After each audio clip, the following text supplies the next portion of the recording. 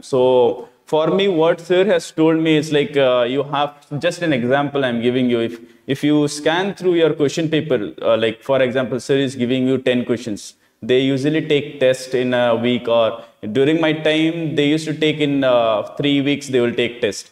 So you just precisely do one thing. Like for example, they have given you one question.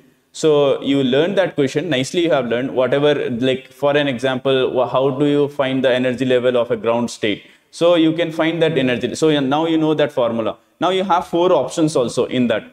So in that 4 options, they will give you something, like for example, some different answers will be there. So you have to learn about all those 4 options also. Now you have covered, yeah. So you have covered lot of portions. Now if you go and see the same type of question, you will be able to answer. So this is what you have to do. Now the time management is like doing this. It won't take much time. And whatever sir is teaching you in the class, that is more than enough. You don't have to go and search quantum mechanics books or something. Even though you search also, you will not get too much of knowledge.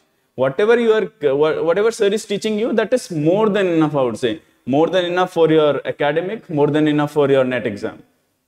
So that is what. I have qualified all those exams for physics, like NET, JEST, GATE, even TIFR also I have qualified. BARC also I have qualified. So all those I have qualified by this exam, this notes only.